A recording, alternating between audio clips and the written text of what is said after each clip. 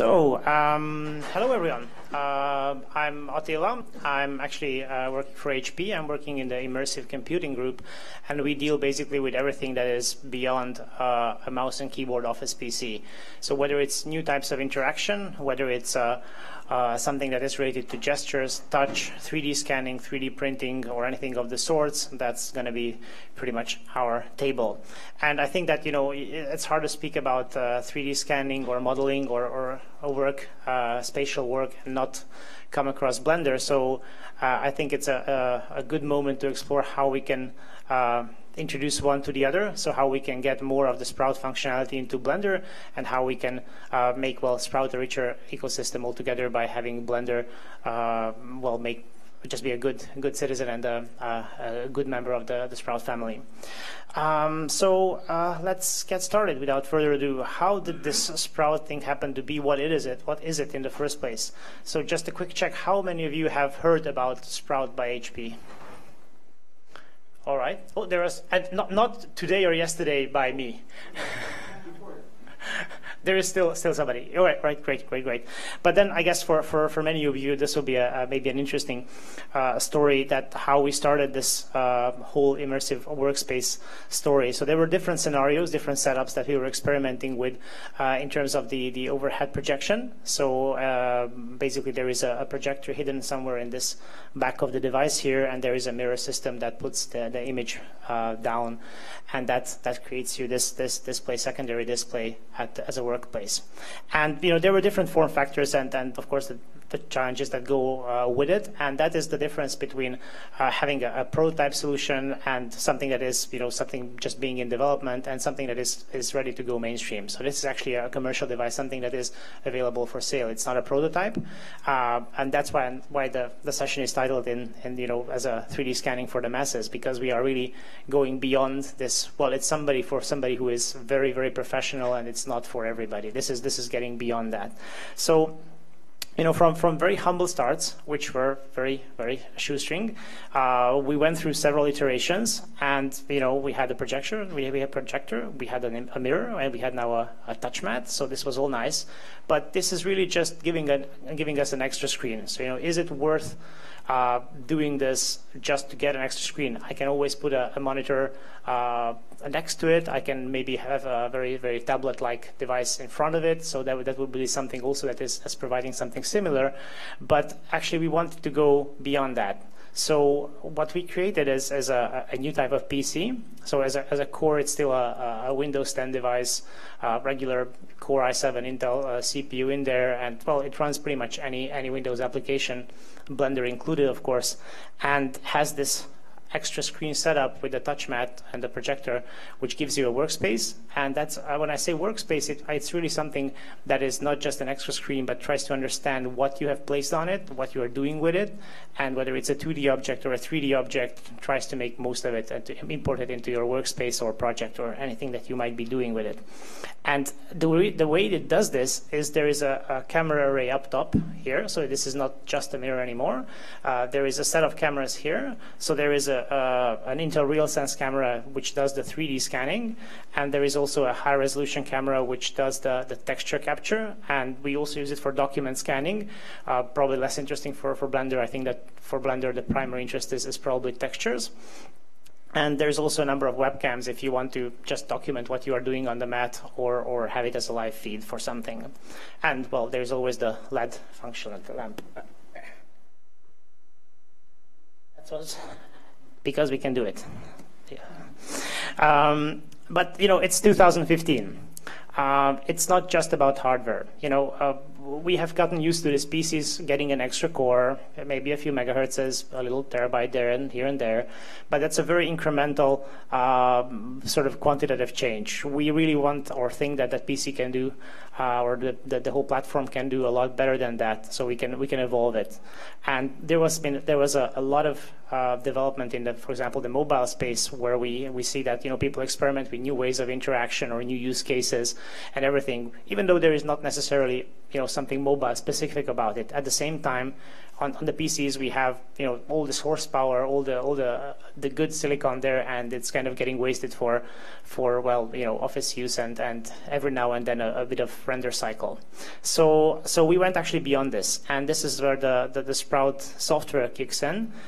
So just to add a bit on the semantic side of things, so we do assisted image segmentation, we do the object detection and extraction, and also we have an API for it. So we're hoping that this builds as a platform, and then you can integrate it into other applications, hint Blender, so that we get most of this stuff integrated there. But this is all just words and words and words. So obviously the reason why I bothered to put this together, because there is going to be a bit of a demo. So now let's see if we can get this thingy here. Okay, sorry.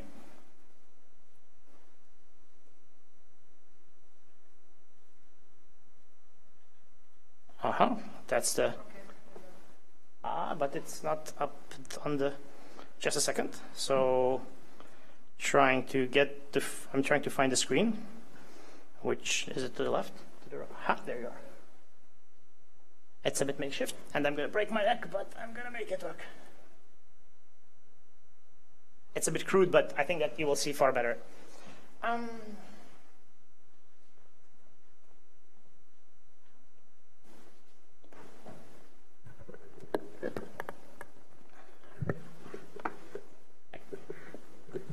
This is as far as it gets, so I guess I will just kind of... maybe I can help with the mic. Yeah. I will need an extra hand, though. Great. So. Great. Thank you. One. Oh, how many engineers does it take, I guess? So obviously this is the touch mat. The projection is coming from here, and there's this little mirror, and that gives us this scan. It's a projective thing, so it's not coming from underneath it. The touch is actually detected by the capacitive touch screen there, so it actually sees the touches. It's not the optical thing, but rather the mat itself that sees the touch. So let's try and see what we can do here with the capture. I will place a couple of items on this, like that. Let's make these two. And remember I said that it tries to understand what's happening on the mat. So immediately when I put something on it, there is going to be a capture, and it's going to see what's happening on the mat. And these are objects that I can then import. I'm guessing that we have a bit of an issue with the light, because these should be actually segmented. So let me try and retake it.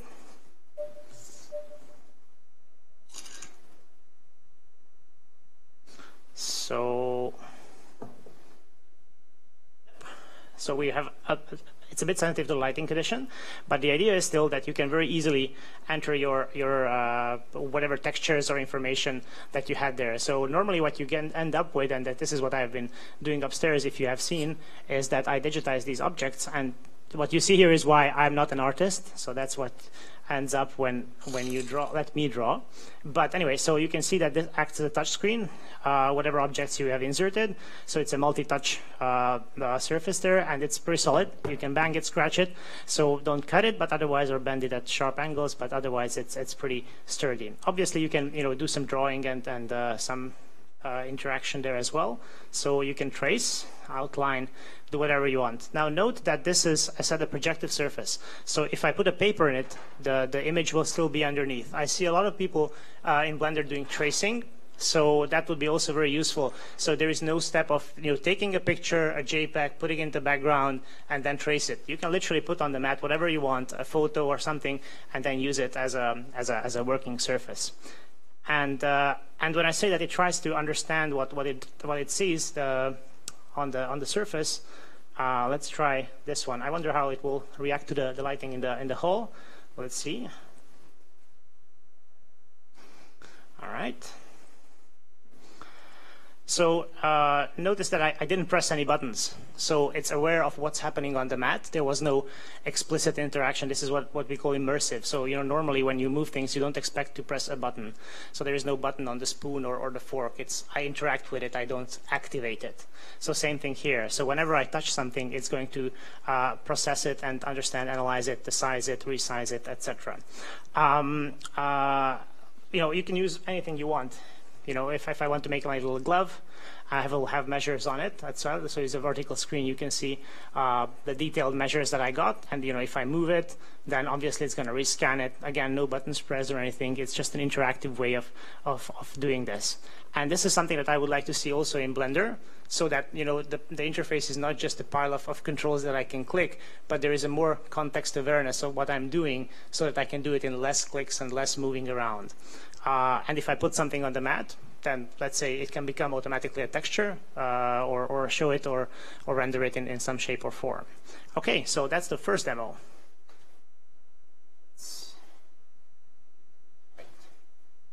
Shuffle back.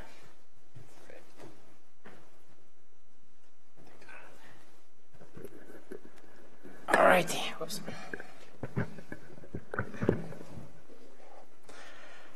All right, but that is, I need to put away my little help wrap. There we go. So that was the first demo. But then the other part of the whole story that I was getting at was the 3D story, right? So, and now something completely 3D. I said one of the cameras there is actually an Intel RealSense camera. What is unusual about it is that it's not forward mounted, so or face mounting. So it's not looking at you as a face. Most of the Intel RealSense software has been developed to track, skeletal motion, face, etc. Whereas we use it to scan objects. So it's a different use case scenario because it's a downward-facing thing. But also, if you're thinking about models, it's probably more useful to be able to scan this way. And there are very, very specific solutions for 3D scanning. Some of them are more expensive than others. Some are good for certain types of objects. And the bad news is there is no silver bullet. So there is no single 3D scanning technology that will work with every type of material, every type of object, and all that. So unfortunately, we will have to compromise there. What we can do is that we can make this efficient. So HP, unfortunately, has the benefit of scale. So we can put a number of cameras there and do some sensor synthesis so that the texture camera, the 3D scanning camera, and all these play together. So we get a very good result of the scan itself, even though it's not a several €1,000 scanner, but rather a complete system for a lot less than that.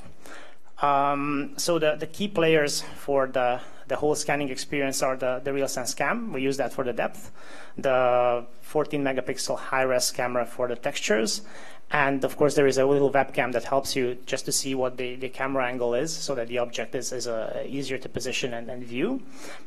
And finally, there is the illuminator. So we also use the projector in the scanning process itself. So this is a projected light scan. So you will see the lines being projected on the object so that we get extra information about the depth and shape of the object that is there. And there is a little accessory there. So the thing that you can see, this little box, this guy.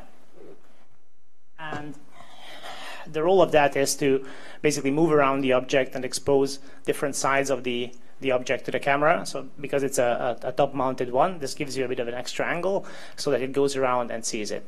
It's also smart enough that if you do multiple scans or as it turns around, it can combine these scans. So normally you would work in cycles so that you rotate the object around and get scans from all the angles and sides.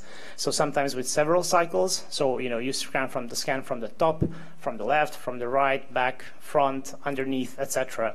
It really depends on the object that you are scanning, of just how deep you want to go or how many scans you want to go. There is always a trade-off between the resolution and the sort of the speed of the scan. So we can get near real-time readings, but then with the RealSense camera, that's going to be a very, very low resolution pixel-wise scan of the object itself. At the same time, if we want very high resolution, it's going to take a lot more time just to do all the cycles and all the scans. For really detailed ones, expect hours basically, but then you are well underneath a millimeter resolution of the scan, which makes this interesting because it's a fairly precise scanner in that sense.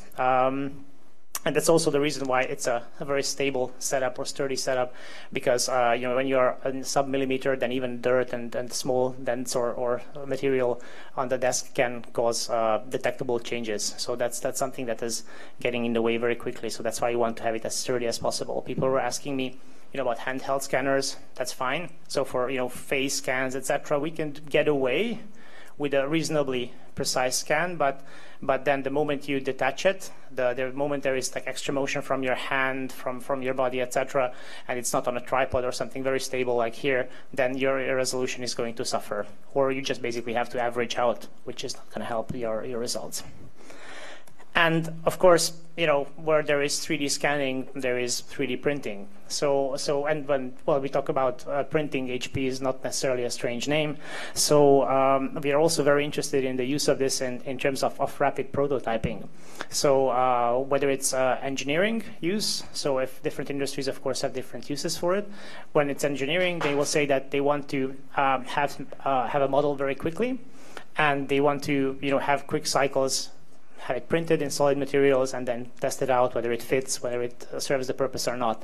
Traditionally, you would have to have somebody who is a very good modeler do the model, then they send it to a shop, then they machine it, they send it back, they try it out, okay, that's almost what we wanted, but not quite. We change it a bit, then we do this whole iteration again. And this usually takes several days plus post, and then all the delays that includes. And this way, we basically have a turnaround which can be, depending on the complexity of the object, within hours.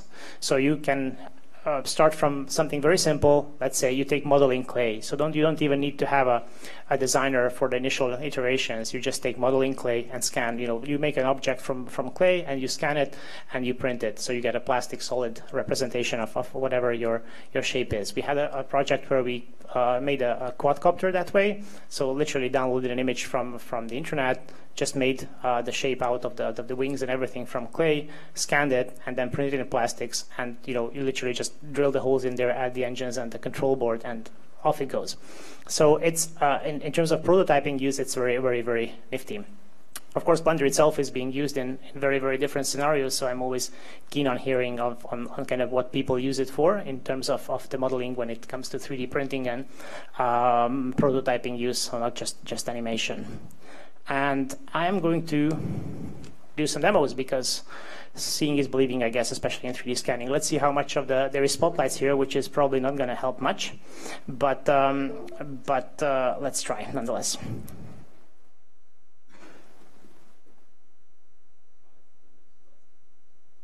Just the amount we need. All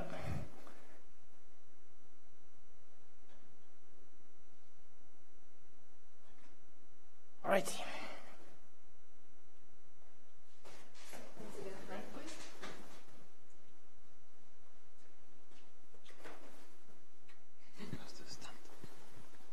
All right. So I'm actually, just because we are short on time, I'm going to do a snapshot scan. Sorry.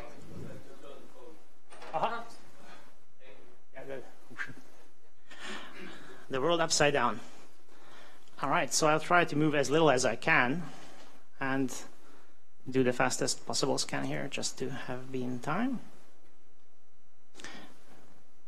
So you can see the structured light scan going on, but it actually uses all the cameras that are on the device. I'll probably move a little bit, but then what can I do?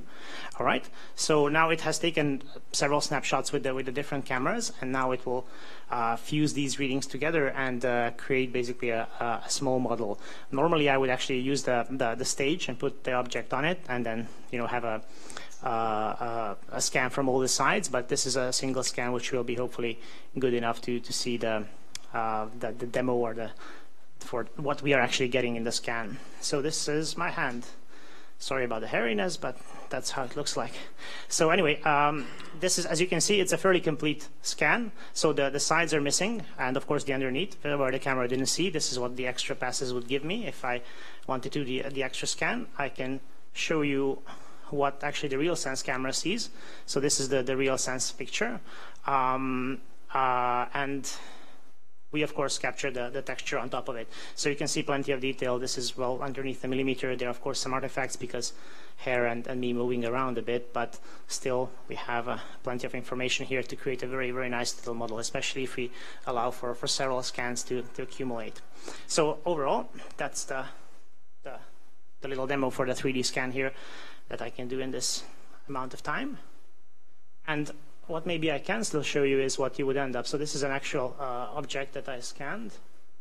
Let's try to close these. A little elephant that I can open. So this is what you get when you scan an object from multiple sizes and attach it. So merge or fuse all these renders.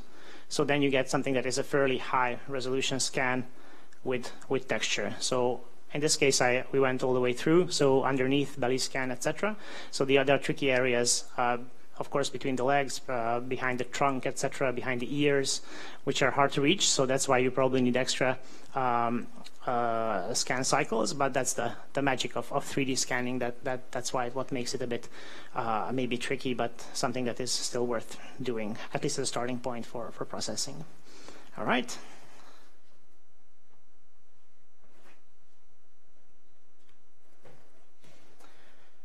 And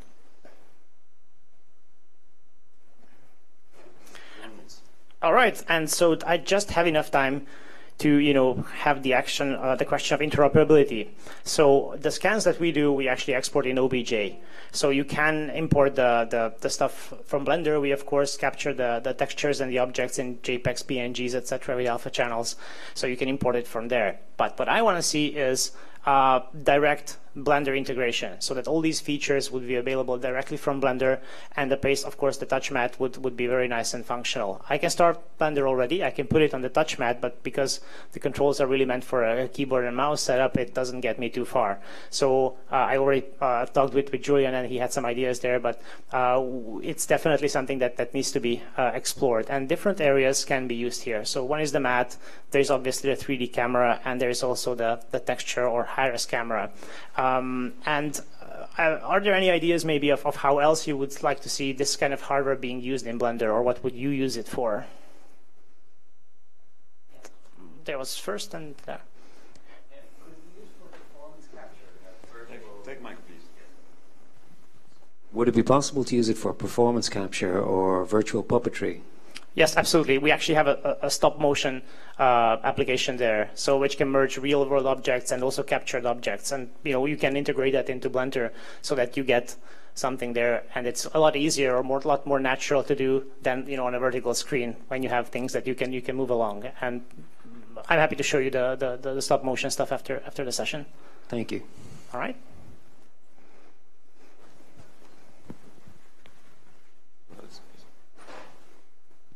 All right. So it's because you also said that the camera originally was designed to see your face or maybe a human rig, I could imagine that if you have like a puppet which is recognized as a human and maybe also a face, you could do something like stop motion rigging. So make some poses, record them, and it could be something like an animation doll. Absolutely. So it's already capable enough so that it can recognize objects. So if you have markers, it already can track those. So, and that's on an API level. So we have an SDK for it, so it can be integrated. So all the functionality that you have seen here is integratable into other applications. And with markers, they work basically like QR codes, but they are real world markers. So you would make a capture, an image, and then mark the area. This is a part of my point. So you don't need to have explicit markers. Parts of the object can work for that as well. And then as long as it's visible, it can track and record the position, and that would basically act as a puppet. Okay, and also the position in depth. So the object tracking doesn't give you depth, but if you are willing to go deep enough so that you combine that with the real sense data, then you could get that. Okay, thank you. And you've got some three-dimensional space between the cameras and the table. Right. Is there a possibility to actually kind of minority report, kind of interact with objects with your hands up off the table? Right. So the RealSense camera actually does tracking of the sort. In our experience, the question is, it's very good for actions. So if you want to start something open, save, close, for that type of things, it's detectable. So if you have a limited number of gestures that you want to recognize, it's good. It's not nearly as good when it comes to setting values. So if I have sliders, if I have something that requires a precise input of number of sorts, then of course that input method falls short. So keep in mind what are the advantages of using gestures. It looked like it would be a beautiful system for sculpting, for example, where you could just stretch and pull and shape stuff. That's the other thing that we also had when it was exhibited upstairs, a short discussion on this, that currently when you extrude, when you change and morph objects, etc., then it's really just meant for a one finger interaction, basically the mouse, right? You poke and then maybe you have a modifier active at the time, but it's always a one moment thing. Whereas we have 10 fingers. Our brains are very good at moving all 10 fingers in parallel and thinking in space. So there is no reason why we couldn't use it. So if I use one finger, it's one strength. If I use multiple fingers or I stretch it or do something like this, I'm actually conveying far more information than a single poke with a modifier. Thank you. There was somebody here. I think it's the last question. All right. Somebody in front.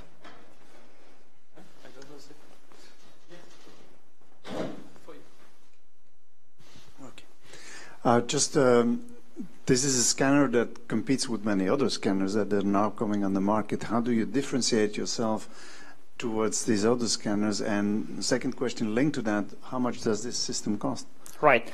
So we are not positioning it as solely as a scanner. So we try to make or create an immersive workspace from it. So just sort of bridging the real world objects and the digital content that you're working on, so that this is a lot smoother. A lot of the 3D scanners are one-trick ponies. That this is what I do. I do a scan. And that's it. We go beyond that. So whether it's interaction, whether it's digitizing, whether it's interaction with real-world objects, blended reality applications. So as an environment, it just gives you more than this one trick of do a 3D scan. It can do that as well, but we can do far more. As for the second part of the question, for the price. So nominally it's $1,900. I think that November, Black Friday, everything coming, it's currently $1,600, and that's actually for the whole system. So the scanner, projector part, the Core i7 Windows 10 machine, and the touch mat. So all that together is that, and that's why it's really I refer to it as a 3D for the masses, because you get a reasonably powerful computer with discrete graphics in there, Core i7, and you get all the sensors and cameras in there, and also the mat. So and it's not a stellar price, especially for professional use or purposes. Okay. All right. Well, thank you, I guess. And if you have any further questions, then feel free to contact me after the session. Thank you.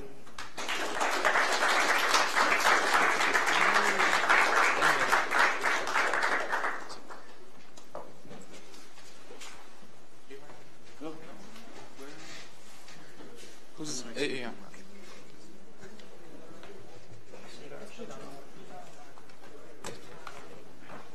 Want to take it down now, or?